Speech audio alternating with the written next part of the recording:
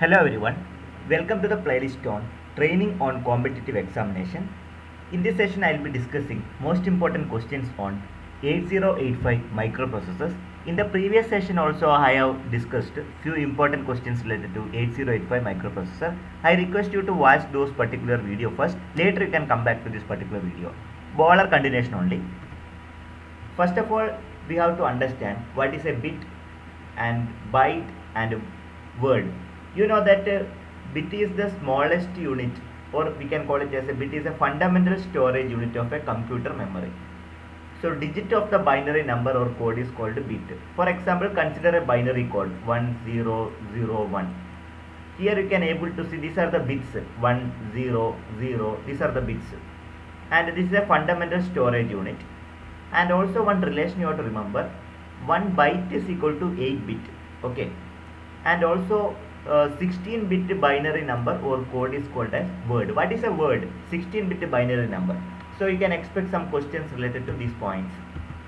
And also you need to understand the bus. Why bus is required? Actually, bus is a group of conductors to transfer the signals, to transfer and to address and to transfer the control signals, etc. In fact, there are three types of buses in 8085 microcontroller. You know, the first type of buses are known as A bus or address bus. It is having only one direction. If I talk about the D bus or data bus, it is a bidirectional bus.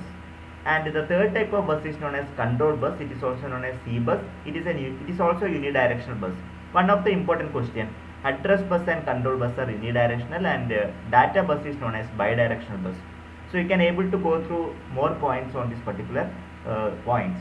And let me know why data buses are bidirectional. The answer is kept in the next slide. So why data bus is bidirectional? Because the microprocessor has to fetch the data from the memory. That is true, or any type of input devices for processing, and after processing it has to store the data to the memory or output device. Hence data bus is bidirectional. Both the read and write operation should be carried out. That is why we can say that a data bus is a bidirectional bus. And one more thing, why address bus is unidirectional? Because the address is an identification number used by the microprocessor to identify or access a memory location for input-output device. It is an output signal from the processor, so only one direction, of course. So that is why address bus is unidirectional, and the data bus is bidirectional. You have to understand what is opcode and operand, very important. Regarding the opcode, see, opcode is also known as operational code. It is a part of an instruction, and also you can say that it is a directive that identifies a specific operation. Okay, we will be discussing, when I discuss about addressing mode, I will be discussing what is opcode and operand separately.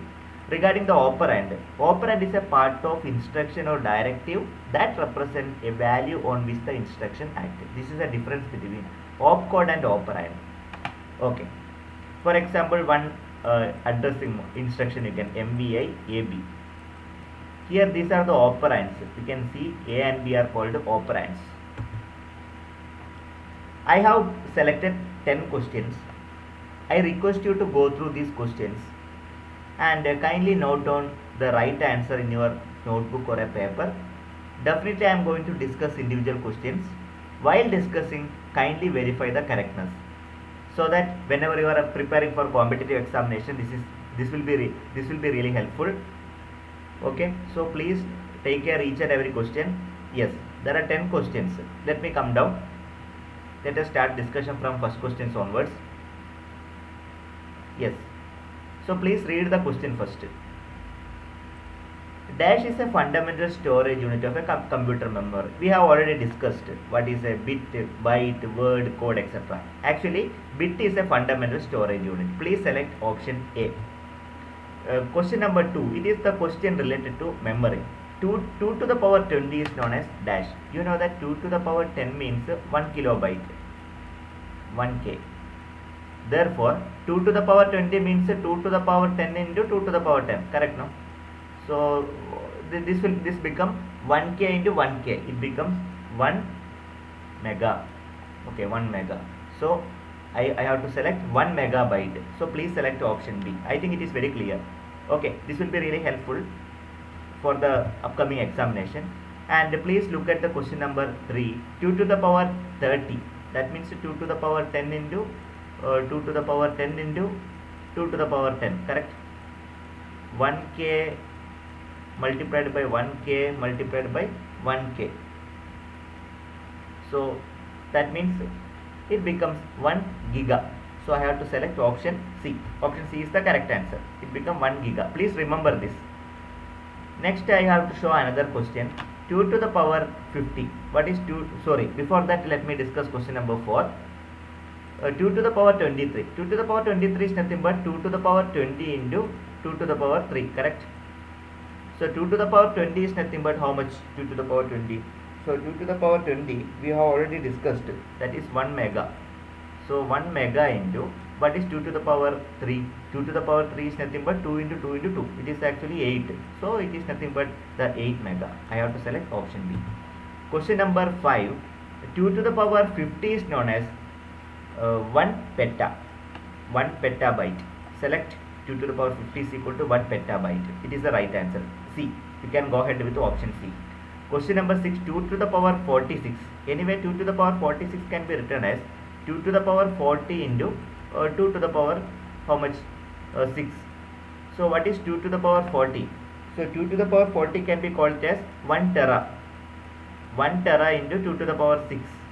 Okay, so you please evaluate the value of 2 to the power 6. Okay, that means 2 into 2. Similarly, 2 into, it is better to by heart this.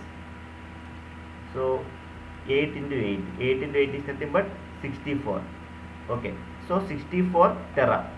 So I have to select option B, 64 terabyte. Question number 7. What is the first commercially successful microprocessor? Of course, you can select option B, 8085. Okay. Afterwards, the Intel could able to find out the breakthrough after implementing 8085, because the selling rate, the commercial, it's one of the commercial successful computer. So afterwards, they could able to have a very good profit, had a very good profit. Question number 8. The capacity of arithmetic and logical unit ALU in 8085 micro. Capacity of ALU of 8085 should be 8 bit, not 16 bit. It's a confusing fact. Actually 8 bit. The right answer is 8 bit. Okay, please remember this. You have to study about the details on ALU and number of available data lines in 8085. How many number of available data lines are data lines in 8085? So it is actually 8. There are 8 number of data lines available in 8085 microprocessor. Please select option A. Last question. How many number of address lines are available in 8085 microprocessor? Actually, there are 16 address lines are available in case of 8085 microprocessor. So you can able to get different type, the similar kind of questions, or else in an application level questions. Anyway, these fundamentals are required for going ahead with a higher level. So we have discussed 10 important questions which are related to microprocessor. Hope you have evaluated the individual answer. Okay, if you are having any queries, you can put up in the comment box. If I need to add more points, please put up in the comment box. Surely I will be updating with you. Finally, thank you for watching this video.